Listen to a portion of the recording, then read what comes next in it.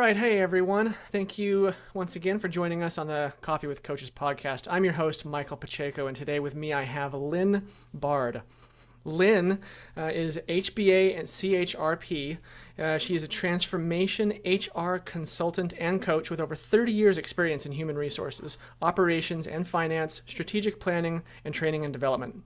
Lynne's expertise has won several awards of excellence, and she specializes in mentoring and coaching leaders in organizations to assist them in their roles. Lynne, welcome to the podcast. Thank you. Thank you Let's for having dive, me. yeah, thank you for joining us. Let's dive right into the questions here. Why did you become a coach? I saw a need for supporting the leaders in the organizations. And initially, when I started outside of my HR role, um, when I started my business, I noticed that small businesses really needed help with HR. And the owners, especially, need help in understanding their HR role because they don't have a full-time HR person. They don't have the support every day they're on site. So coaching them as to what their role is in HR and how they can do that better.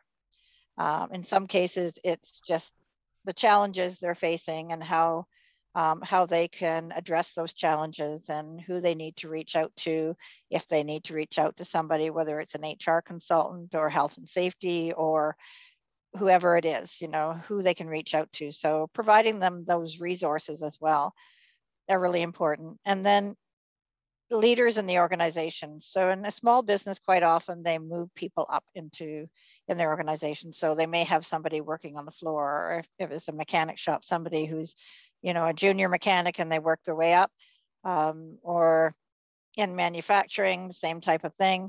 And all of a sudden they're a lead hand or a leader in the organization and they're overseeing the staff they were equal to before. So I do a lot of coaching on supervisory coaching as well. And that's something that's really needed because it's difficult for them to move into that role and become that leader without being still friends with everybody in the organization. So helping them with that transition and how they can do that and still maintain relationships. I love that. As a business owner myself, I can sympathize with all of that. Question number 2.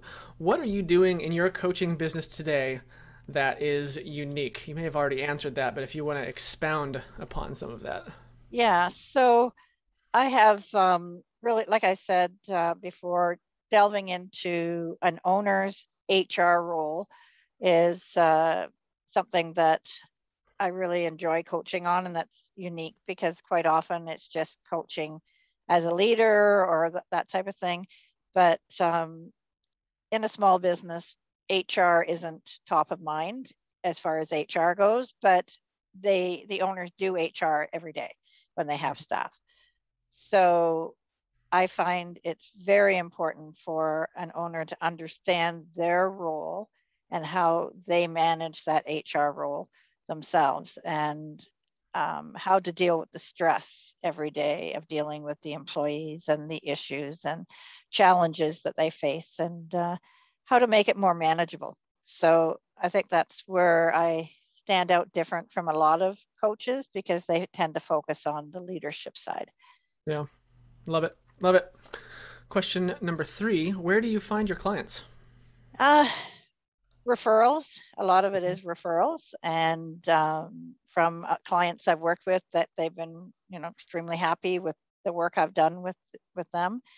And I always have my team backing me up as well because I have 5 others that work with me in the Mhm. organization, and so outside of my coaching, we can support them in other ways. So, it's and also when my team is on site or working with a client, they may notice that they're having some challenges with their HR role, and they will suggest that they have a conversation with me. And quite often it turns into a coaching moment.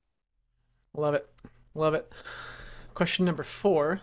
What is Mhm. the biggest challenge that you face as a coach? Uh, so COVID's been a challenge Mhm. right now. The face-to-face is so much better Hmm. than, distant, Yeah, because then you can see expressions and, understand what they're going through a little bit more. So sure. you know, doing it over a Zoom or a Teams call, yes, you can still see them, but there's not that same um, empathy. You can't, it's harder to read body language over a Yeah. Zoom call than it is face to face. So that would probably be my biggest challenge this year. Hmm. Uh, when I can do face to face, I do. And sometimes, it's those coachable moments. Like today, I had to go into a manufacturing client to talk about hygiene. And, that was something I did face to face. It's a very uncomfortable moment for the individual, so it needs to be face to face. Hmm. But other than that, I've really been the Zoom calls and the team calls is Hmm. how I've been doing it. But yeah, it'll be nice when I can get back to face to face.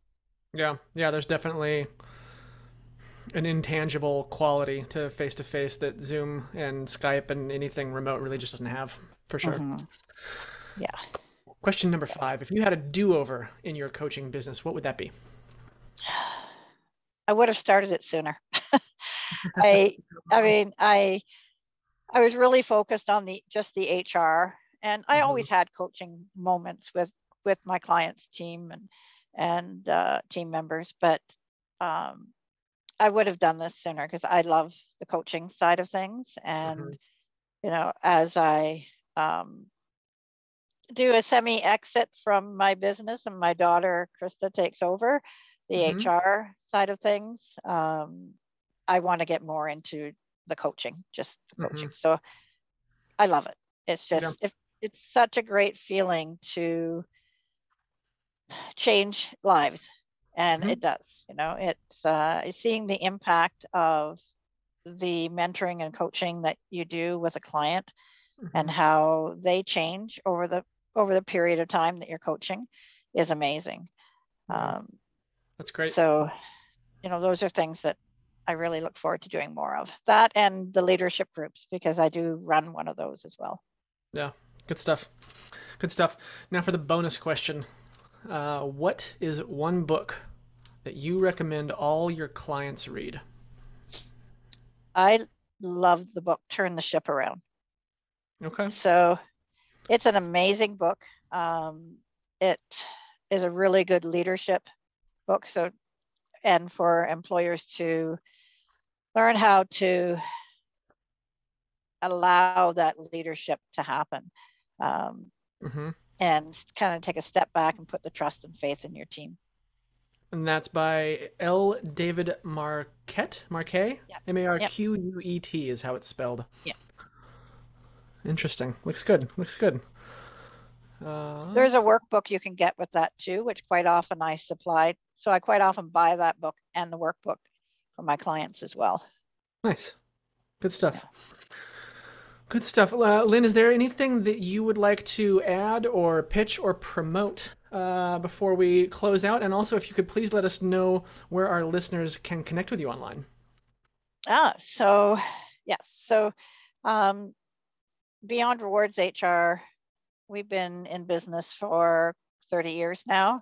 And the coaching side of things, the HR coach, I've been doing that for the last 5 and loving it. And if you want to reach out to us for a coaching session or you need general HR support, you can reach us at 519-821-7440 or email hr@beyondrewards.ca or alternately go to our website beyondrewards.ca. Awesome. Lynne Bard, thank you so much for joining us on this episode of Coffee with Coaches. But you're very welcome. It's been my pleasure.